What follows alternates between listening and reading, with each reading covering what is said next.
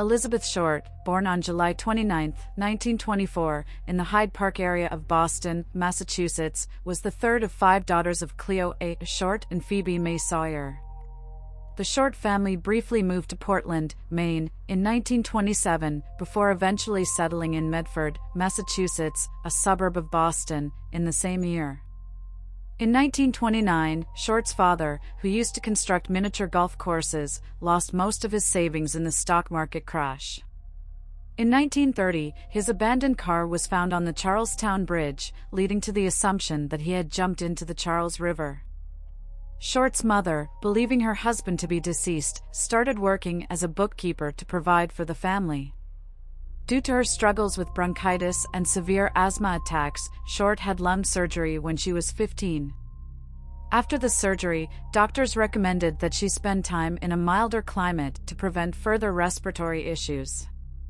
As a result, her mother sent her to stay with family friends in Miami, Florida, during the winters for the next 3 years.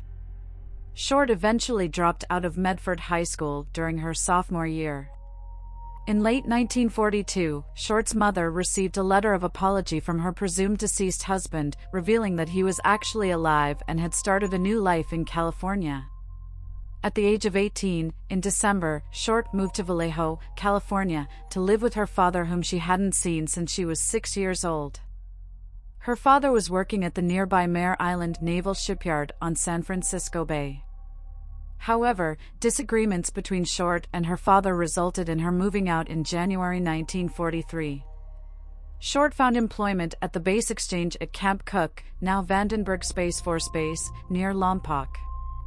During this time, she briefly lived with a U.S. Army Air Force sergeant who reportedly mistreated her.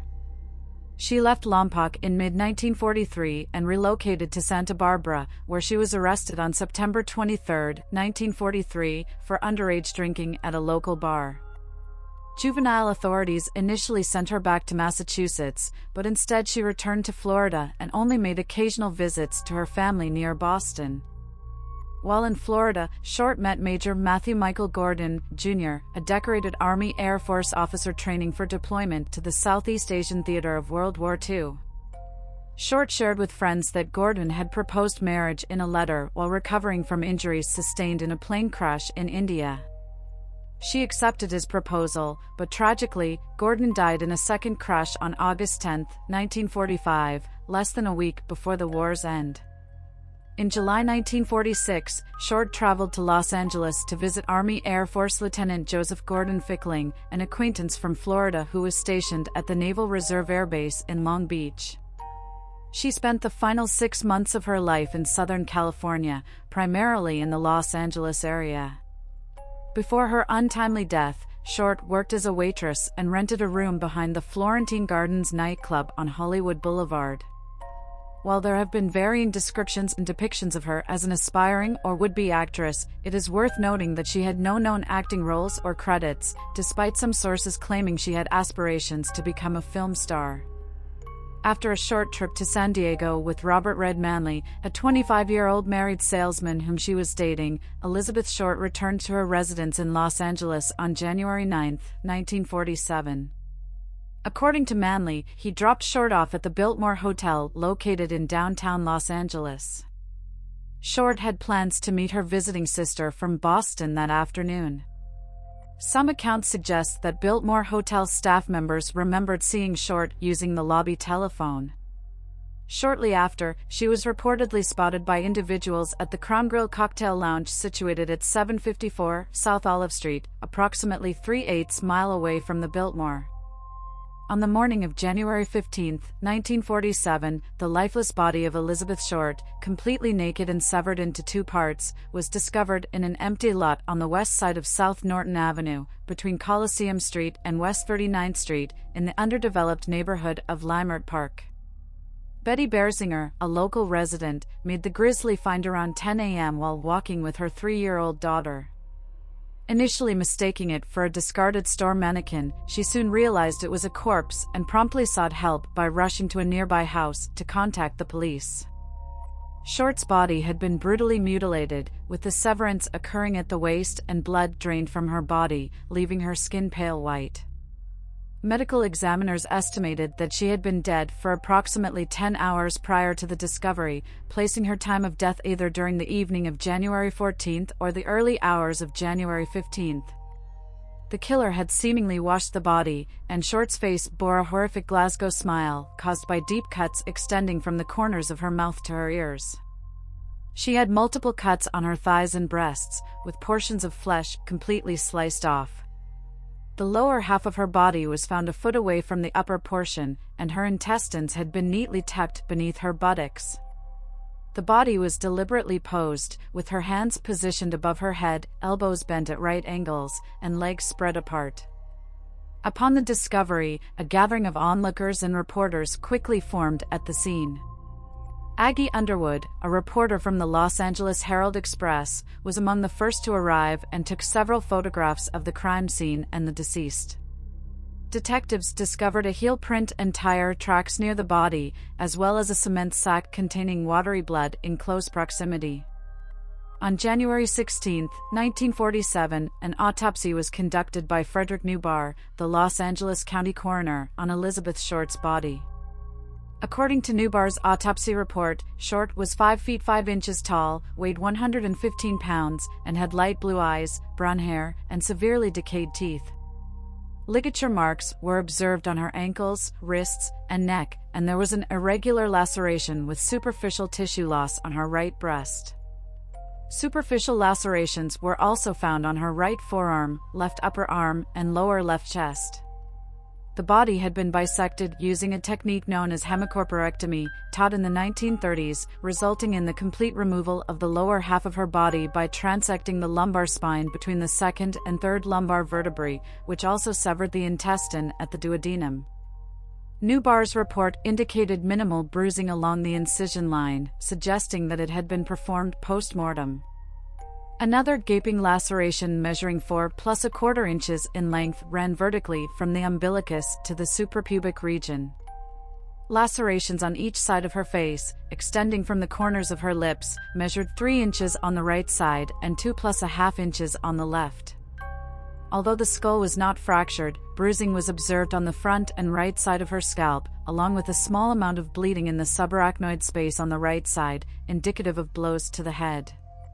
The cause of death was determined to be hemorrhaging from the facial lacerations and shock resulting from blows to the head and face.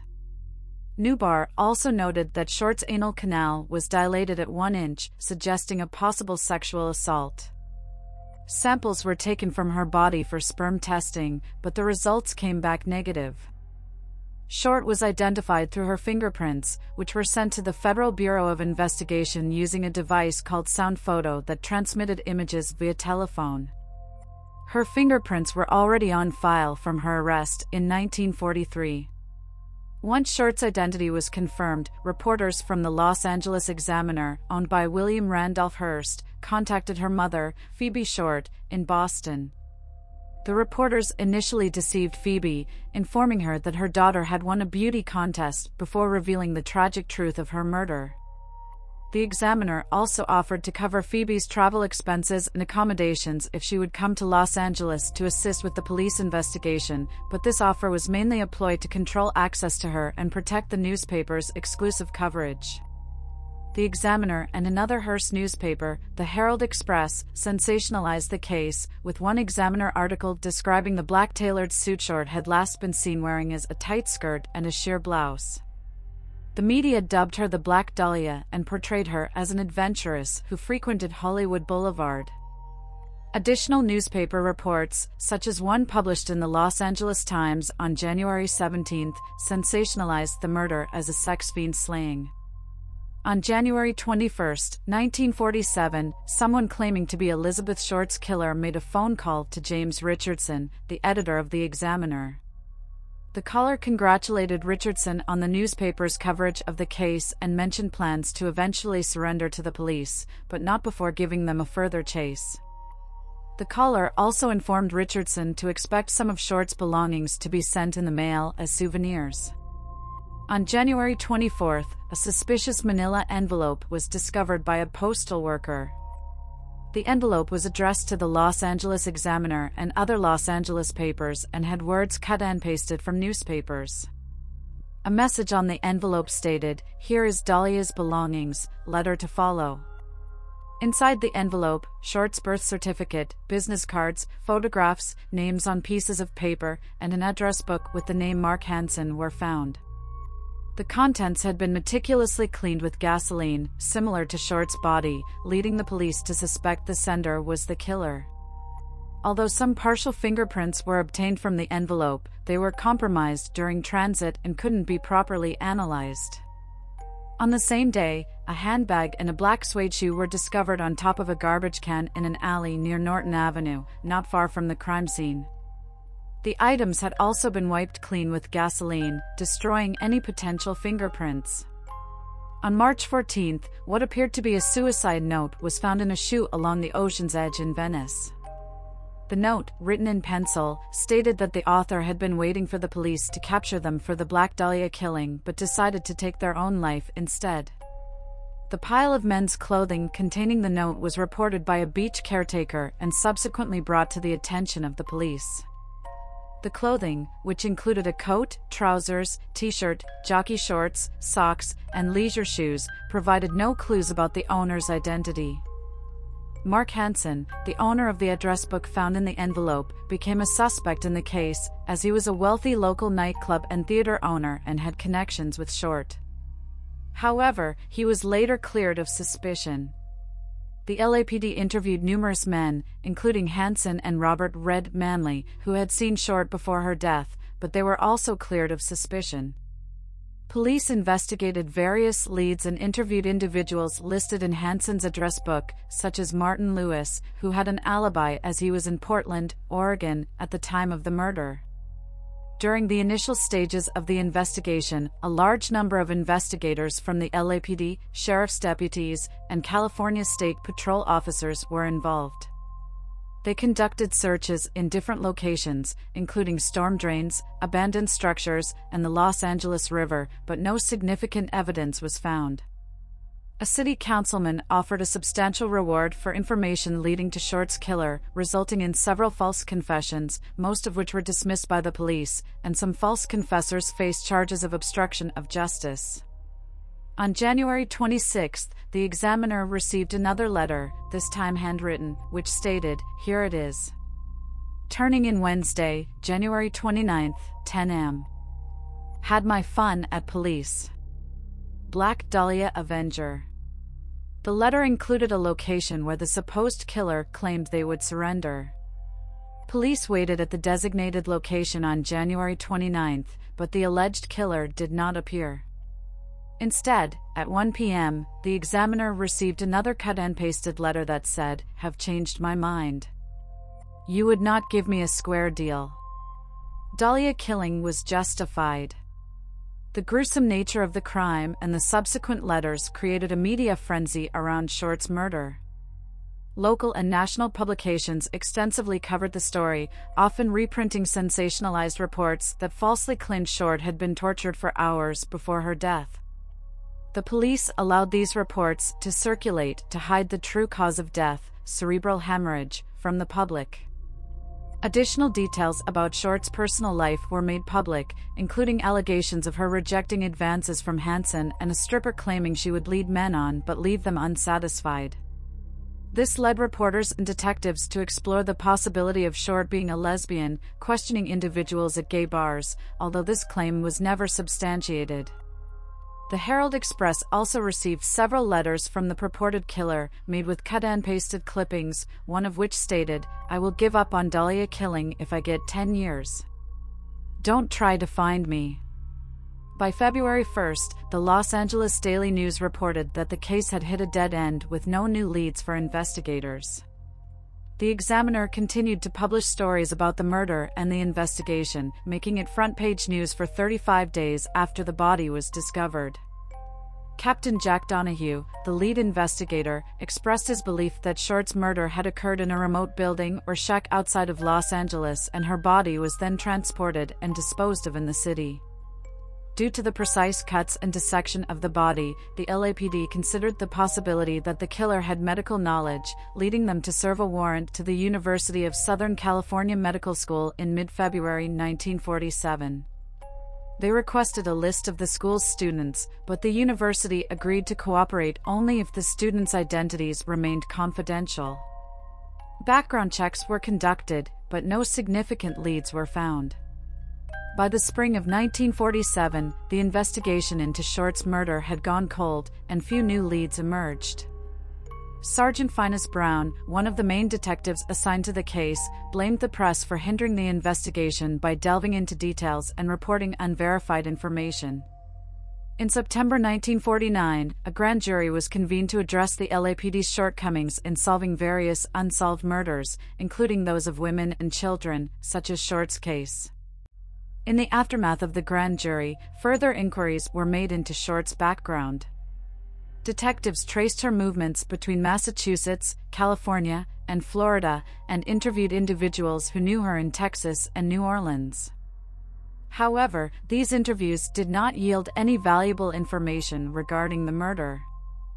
Short's unsolved murder and the details surrounding it have had a lasting cultural intrigue, generating various theories and public speculation. Her life and death have been the basis of numerous books and films, and her murder is frequently cited as one of the most famous unsolved murders in U.S. history, as well as one of the oldest unsolved cases in Los Angeles County. It has likewise been credited by historians as one of the first major crimes in post-war America to capture national attention. If you found this video intriguing, don't forget to like, share, and subscribe for more captivating content.